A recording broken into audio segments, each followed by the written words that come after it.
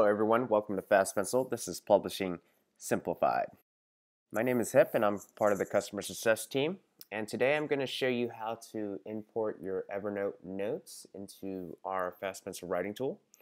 Here I'm at the project dashboard here, and with this button here called New Project, I'm going to click here and I'm going to write, edit, design, and publish my book or ebook,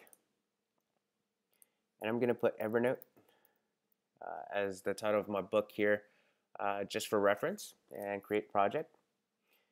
And once I've created the project called Evernote, on the left hand column it has import text. I'm going to click here, and import from services such as Evernote.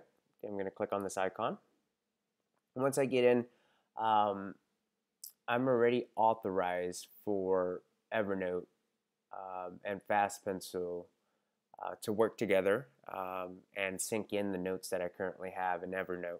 And here I'm just gonna use my White Fang book and find the notes.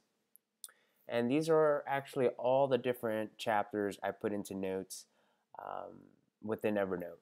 And I can choose to select certain different notes, or I can check all of them, which here I'm going to check all of them just to test it out and import my notes.